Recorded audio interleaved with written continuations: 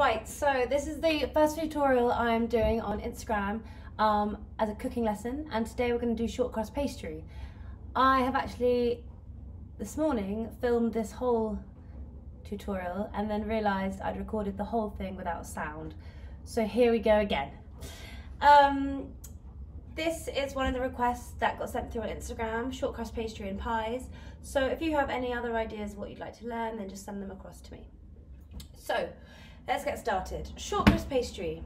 It's one of the most basic pastries and it's often used for the base of tarts and on top of pies. The ingredients we need today are plain flour. It must be plain flour, not self-raising flour. You don't want it to have any raising agent in it. The other thing we need is butter.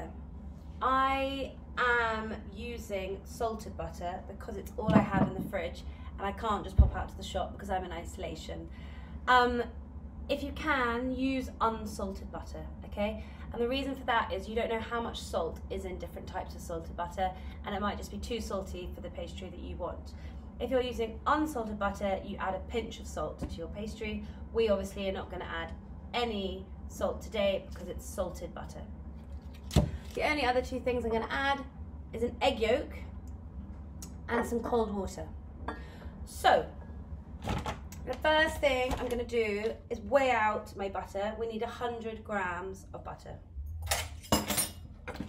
For pastry, you want to try and have cold hands and cold ingredients, even a cold bowl. Some people put their equipment in the fridge before they start working with it.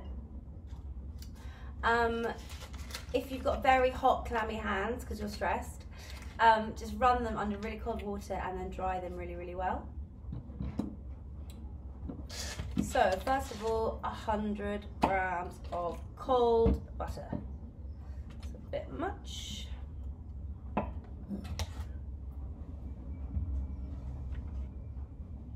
You really want to be exact with pastry. With other types of cooking, it doesn't matter so much. But with pastry, you really want to get it spot on. Great. Okay, so I've got my butter weighed out. And the other thing is the flour. So bowl onto the scales. Make sure you put it to 0. Okay, we're going for 170 grams of plain flour. Put a little bit over. Pop that back in.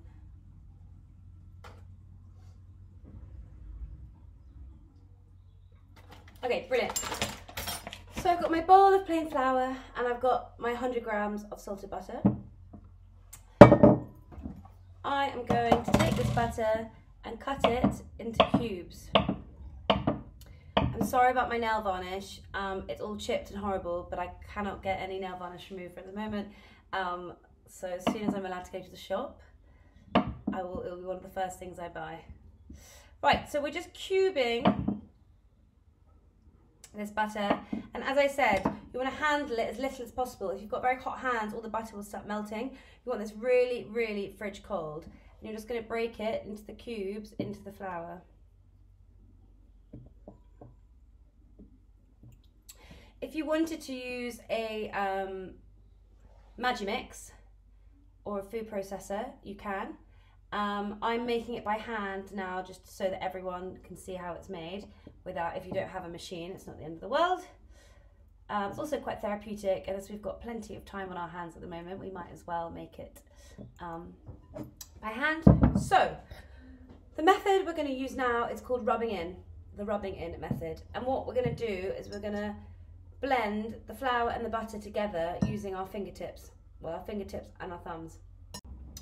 Okay, so what you're doing is you're picking up the flour and the butter and pushing it through your thumb and your fingers, and it falls back into the bowl. Okay, so I'll show you up to the camera.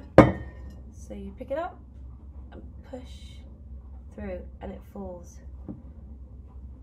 Okay, and this is called rubbing in. You're rubbing the flour in, you're rubbing the butter into the flour. Okay? And you can imagine if you have very hot hands, this is just going to melt all the butter into one big mess. So you want to keep it really nice and light and airy and cool. So I'm just going to keep doing this until it's all rubbed in. And what you want is the texture of breadcrumbs, of soft white breadcrumbs, okay?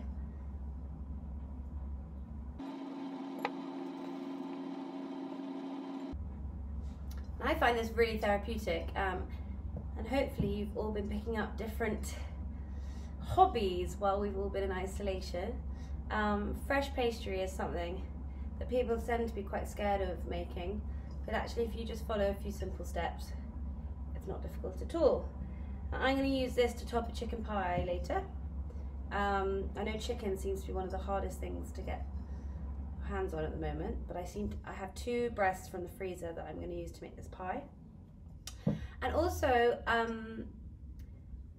someone said to me that they couldn't find flour the other day, but flour seems to be very available for me, but also I feel like everyone's got an old bag of flour in the cupboard that they need to use up, so that is why I thought I would teach you how to make shortcrust pastry.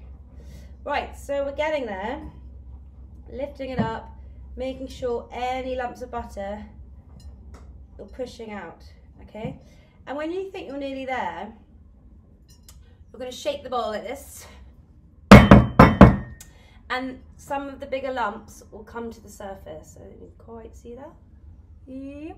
Okay, so you see those bigger lumps, you're going to check that those aren't lumps of butter, because they might be starting to form lumps of pastry instead. But you just want to make sure that there are no lumps of butter that haven't been rubbed into the flour. We're nearly there.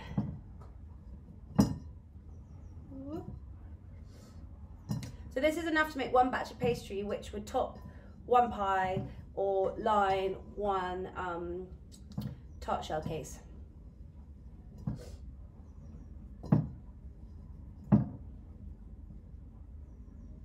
Okay, it's really important there's no blocks of flour anywhere. Okay, and take your time.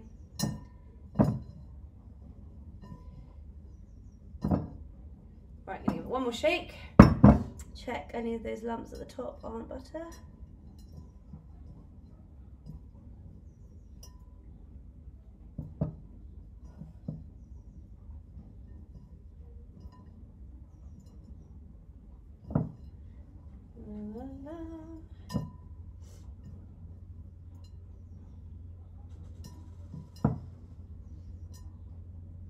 Okay, brilliant. So I'm happy with that. Now it looks like this. Oh, dropped some on my keyboard. Never mind. Just gonna leave that there. So now I've got my lovely breadcrumbs. You can't see any lumps of butter anymore. It's all been rubbed into the flour. Okay. So I'm just gonna rub off my hands. And I need the yolk of an egg. Okay. So just gonna put the yolk, the white in this bowl over here. Keep the white for later, maybe in an omelette or something. In these times, we've got to use everything.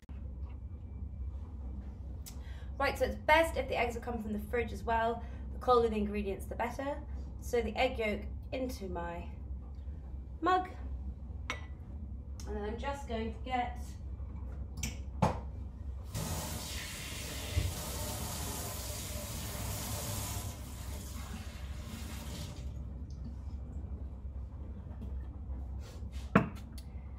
really cold water from the tap, okay? So 1 tablespoon of really cold tap water into my egg yolk. Right, now I'm going to use this fork to mix my egg yolk and my water really well together.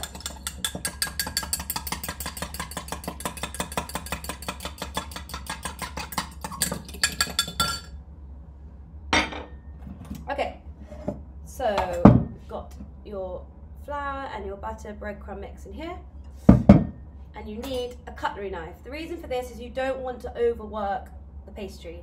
If we were making bread or pasta, we'd want to work the dough really well, and that's why you need it.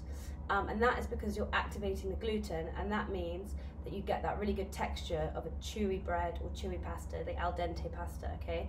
For pastry, we want it really crumbly. Short crust pastry, you want it literally just so light.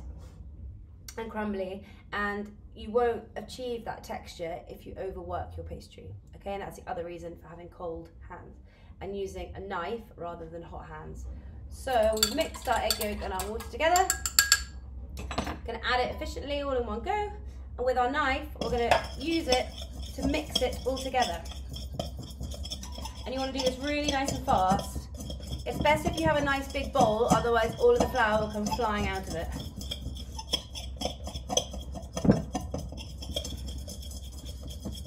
So obviously different eggs are different sizes, so we don't know if everyone's egg yolk is going to be the same, but we will all start with 1 egg yolk and 1 tablespoon of cold water.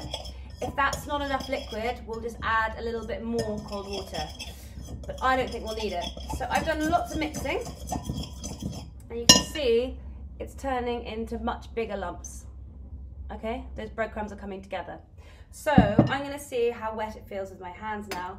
If I feel like it will come together without any more liquid, then I'm not going to add any more. And I think it will. You can see that I've done that, and I can bring it into a dough. Okay, so I'm going to move this out of the way.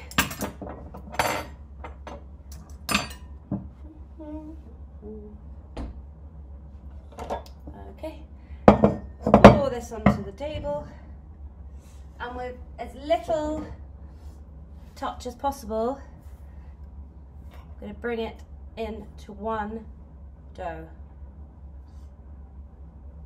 Okay, just pick up all these bits that fall in, and then you're going to wrap it in cling film and leave it to rest in the fridge for at least 20 minutes.